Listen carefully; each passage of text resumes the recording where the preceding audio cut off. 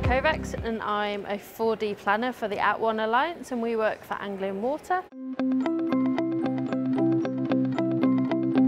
For us, Synchro and 4D has helped drive a real culture and behavioural change in our company, and it's one programme for all. Everyone owns that programme. It's no longer a reporting tool, it's everyone's input. The site manager is inputting to it, the designers are now inputting to it. It's a really good collaborative centric tool that everyone can use, and we've created a real organisational change and not just a little silo change, which often we get with innovations and technologies.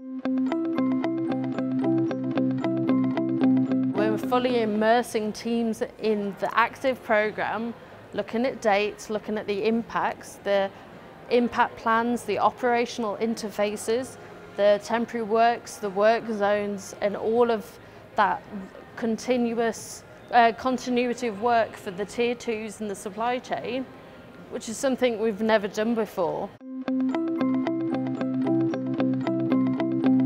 If we look at how digital innovations get implemented, they're often silos, and for us, we applied it to a whole organisation, and that was always in the forefront of our mind. We were going to apply digital rehearsal and 4D modelling across every project we deliver in the Alliance. This was something really different, and I think that's quite unique for the company. So as the programmes become more detailed, but then also more accurate, because we're putting so much detail in and we're thinking really smartly and leanly about how we're holistically delivering those projects, then the forecast dates are more accurate and they won't move. So the client knows this is the best solution for that job.